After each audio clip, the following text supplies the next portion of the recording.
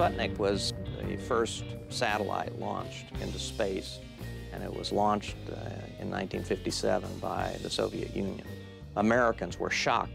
It led to a national re-examination. We Americans were somewhat embarrassed that the Soviet Union seemed to be out in front of us. The response to Sputnik in this country led to the ambitions of placing a man on the moon. But why some say the moon? Because that goal will serve to organize and measure the best. And in a way, it was the American counterpoint to Sputnik. We'll not only match you, we'll go you one better. And what's more, we'll do it in a decade. And we did. It gave an impetus to trying to create more interest in math and science and getting more people involved in it. Other measures were taken, mostly designed to increase the supply of teachers, of engineers, and scientists. You had a huge number of American kids take up math and science, in part because it was tied to space. And they could see these different space launches, and they could see astronauts going into space and into orbit. And there was an excitement about all of that. It brought it home in a very concrete way. There really began this explosion of technology development in the late 70s and early 80s. All of this was the product of kids who were being educated in the late 50s and 1960s. You can get smug. You can think your lead is so great that you don't need to worry about it. You may notice that your VCR isn't made in the United States. You may notice that a big company has outsourced a particular type of job. A lot of what we take for granted depends on our ability to be innovative and technologically sophisticated, and we're losing that ability, we're losing that edge. The foundation of everything that we do is math and science. And so if we want to continue to advance ourselves in those areas, then we need young people who are interested and capable of doing those things. What we know in testing kids is at the 4th grade level, we lead science in the world.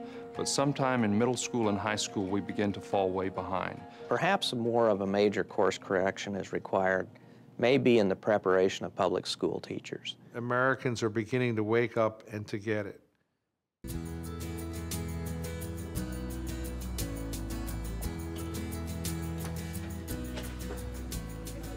My name is Elizabeth Abernathy, and I'm a science teacher here at Kealing Middle School. I teach core 8th grade science and a forensic science elective.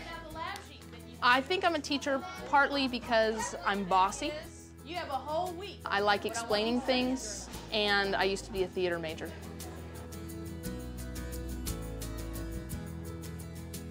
I teach because I love to learn. I've always been a very curious person through my whole life. I've always wanted to know why. I've always wanted to know how. My hope is to get that to rub off on the students as well, too. Can anybody here tell me the names of the 9 planets, or the planets in our solar system? Neptune? Is there another? Pluto, are you sure? Well, you know what? Pluto's not a planet anymore. Who knows what one of these things are? Javier, these are goggles. Where do I wear these? These protect your eyes. They protect my eyes. Have you ever been blown up before? No. No? Okay, well, today is your lucky day, my friend. Okay, what we're gonna do is we're gonna see if we can make a fire.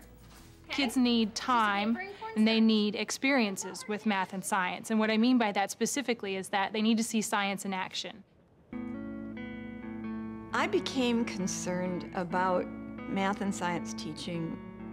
I looked at the situation and decided I wanted to try to create a program that would attract students to teaching. The citizens of our world, the builders and the caretakers of our world need to know more about science than they ever had to before. It then becomes very critical that we have enough well-trained, successful teachers. UTeach was created to address the shortage of math and science teachers in Texas and in the country. There's been a lot of attention nationally and across Texas in replicating the program. My name is Pedro Merced. I am a mathematics senior here at the University of Texas. Nowhere had I ever heard of a teacher certification program where in the first semester that you're in it, you go out into the classrooms and teach. That right there made me decide, okay, I can do this. They know right away, do they like the classroom? Do they like working with kids? We figure someone who doesn't like working with kids probably shouldn't become a teacher. Are y'all ready? Yeah. All right, let's go. It says Timmy has 180 MASS is the Math and Science Scholars Program, and it's a teacher recruitment and preparation program at Texas A&M. Okay, do you have more plain marbles or... The way that the MASS program works is that we recruit young, bright math and science students in their freshman year. And during their freshman year, we give them experience in schools with great math and science teachers so that they learn what it looks like and if it's a possibility for them. When a light bulb goes off over a student's head, it's amazing. You just want to celebrate and rejoice with them. There are lots of different ways that math comes up in the real world, from cell phone signals to a bat hitting a baseball.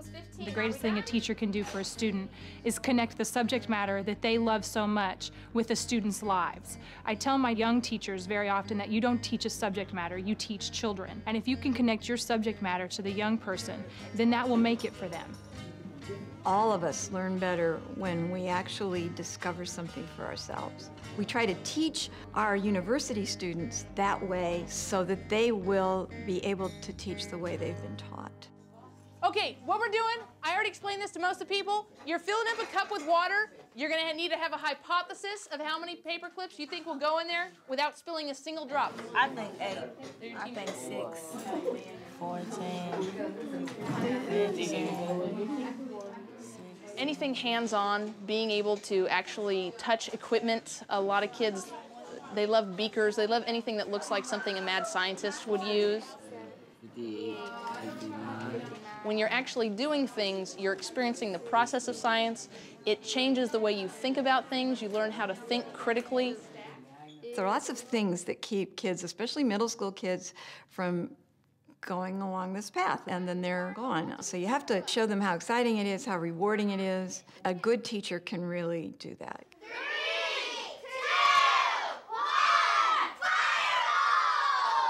2, 1, It's not that passing 5th grade science will get you a job as an engineer. It's really just what they're doing is opening doors for opportunities that they may want to do later. The world's huge, so you need to be able to communicate, and math basically is the language of the world. Math and science is the language of the world. What did you guys see when you were putting in paper clips? I think because it was a magnet. Just because a student didn't get science or math education in the home doesn't mean that they don't have those abilities. And if I don't pay attention to them now when I have them, I might be throwing away the next Einstein.